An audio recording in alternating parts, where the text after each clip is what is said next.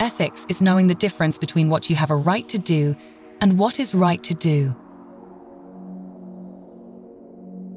In ethics, the right is recommended and the wrong condemned. Relativity applies to physics, not ethics.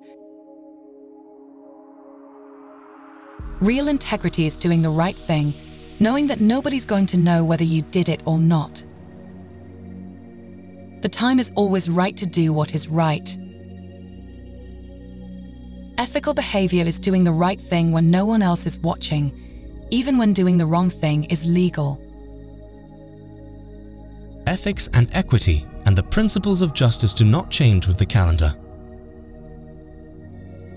Let us not seek to satisfy our thirst for freedom by drinking from the cup of bitterness and hatred. Ethics is the activity of man directed to secure the inner perfection of his own personality. Educating the mind without educating the heart is no education at all.